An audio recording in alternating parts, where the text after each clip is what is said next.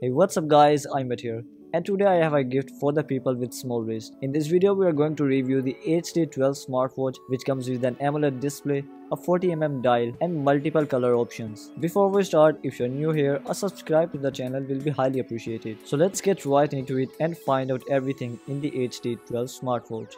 So first of all, here is the box. First of all, we get the user manual inside it. After that, we have the HD12 smartwatch, and in the end we have the magnetic charger inside it. The smartwatch is available in 4 colors. We have the black color, then we have the silver color with green straps, and in the end we have golden color with a combination of pink and purple. For today's video I have the black color and the purple color. The black color looks great for everyone, while the purple color looks great for the ladies. It comes with 1.75 inches AMOLED display, and I've confirmed in the darkness that it is using a true AMOLED display as it doesn't emit light in the dark. The screen resolution is 390 x 450, and overall the resolution and the color vibrancy and smoothness, everything is great. Then it comes in a shiny frame. The body dimensions are 40 x 35 x 9.9 mm. We only have one key on the body. It can be used to access the menu, and it can also be used as a back key. If you look at the back side, we have the magnetic charging points and the health sensors here, and here it is using 20mm straps, and you can easily remove the straps using this pin, and just like this you can use any 20mm straps with it. And here's how both of the colors look on the wrist. Which one would you go for? Let me know in the comment section below. After that, here on the body we have the microphone, while on this side we have the speaker. It is using BT8959T5 chip inside it. Overall the chip performance is quite good. The Bluetooth version is set to be 5.3, and it is said to be IP68 level live waterproof, and I would not recommend you to use it directly in water, while it can be used normally while washing hands or in rainy days. Now let's take a look at all of the languages supported by it.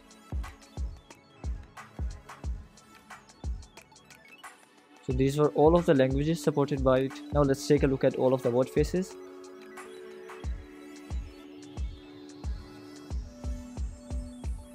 These were all of the built-in watch faces. Other than these watch faces, you can also install a watch face from the dial market as well as from the gallery. For that, you can use the FitCloud Pro application and go to the watch face section. It comes with a lot of watch faces inside it, and all of them are available for totally free. If you want to use your own picture from the gallery, you can scroll all the way up and go to this watch face. Here you can choose your own picture from the gallery, and after that you can customize the position of the clock. It does not have any other customization options. This flower watch face is also themed, but the watch faces are not interactive. If you go to settings and here scroll down to set time, you can also use 24 hours clock format on it. We can also set the time as well as the date on it. Then if you talk about the screen time, it can be a maximum of 30 seconds, and after 30 seconds of inactivity, the display will turn off. It also comes with screen of dial options. For that you can go to display and scroll down to AOD clock. We have two screen of dials, one with the pointer clock and the other with the digital clock. The screen of dial can stay on forever until the battery dies. It also comes with the raise to wake option to turn on the display. The smartwatch also comes with dynamic island, which will enable this dynamic island on top for the notifications. You can also add a passcode in the smartwatch. And if we talk about the menu styles, it comes with 4 menu styles. We have this 9 grid view. You can double click the side key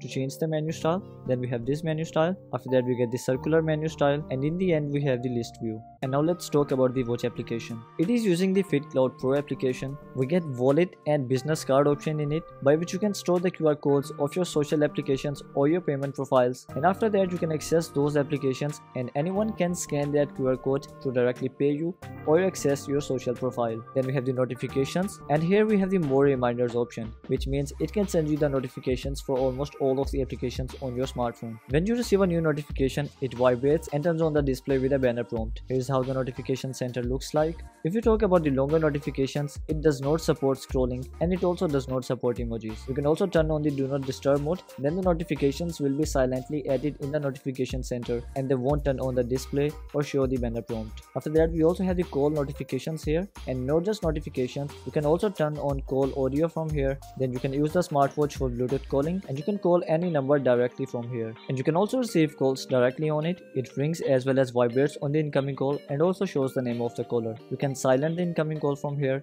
and accept it from here. After that we have the option to transfer the call to the smartphone and back to the smartwatch from here. You can mute the call from here and adjust the volume level from here, and in the end you can hang up the call from here. Using Bluetooth calling, you can also use voice assistant directly on it. How's the weather today? and the voice assistant is working absolutely fine. After that, here in Bluetooth calling we also have the media audio option. If it is turned on, then you can control the media playing on the device and the sound will be shifted to the smartwatch. But if you turn it off, then even with Bluetooth calling turned on, you can control the media playing on the device and the sound will continue to play on the smartphone or any other Bluetooth earphones you are using. After that, we have a few reminders. You can also add more sport modes inside it.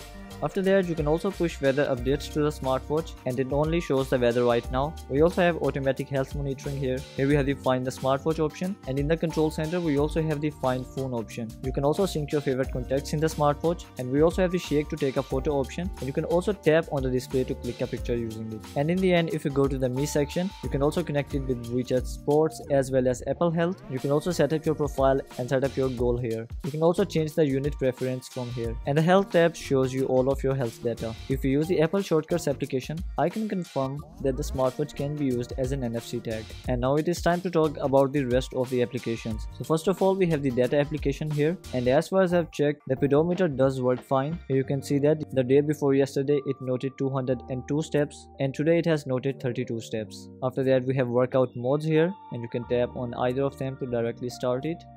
Workout record stores all of your workout data. Then we have heart rate, blood oxygen and blood pressure level checker. So let's check the wear detection. Here you can see that it has given the error, which means that it has wear detection, and the sensors will only continue to work when it detects your fingers at the back, and in a few seconds it will start to show the values. After that, we have the sleep tracker here, and as far as I've checked, the sleep tracker also worked fine. I checked it last night, and here you can see that it has noted 7 hours and 55 minutes of sleep. Then we have breath training. We only have 2 time options here, and you can tap here to directly start it, and after that it will start to work. Then we have stopwatch. You can tap here to start it and tap here to add laps. We cannot go back while using the stopwatch. After ending, you can tap here to take a look at all of the laps. In the timer application, we have some predefined times, and you can scroll all the way down to set time according to your need.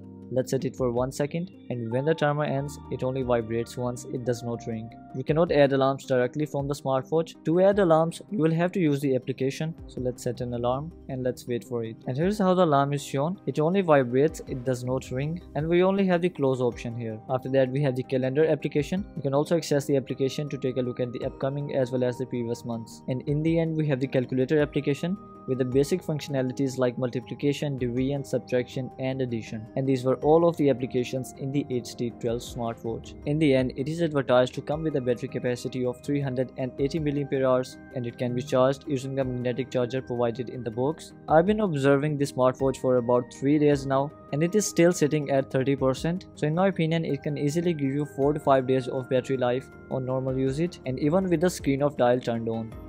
So guys, this was all from today's video and from the HD12 smartwatch. In my opinion, it's a perfect smartwatch for anyone looking to buy it. It comes with an AMOLED display, a small 40mm dial and always on display option. Then it also has health sensors as well as wear detection, and as far as I've checked, the sleep tracker also worked fine. If you would like to place an order, I'm gonna be leaving its link in the description box below, and I would really appreciate if you can use that link to purchase the smartwatch. You can also visit the channel for more videos like this. Make sure to hit the subscribe button and turn on notifications.